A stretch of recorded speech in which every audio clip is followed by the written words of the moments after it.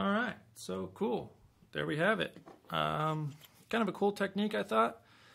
Just using some leather punches that I bought from Hobby Lobby for 20 bucks. You get a set of like 3, and I think it's a pretty cool looking little technique.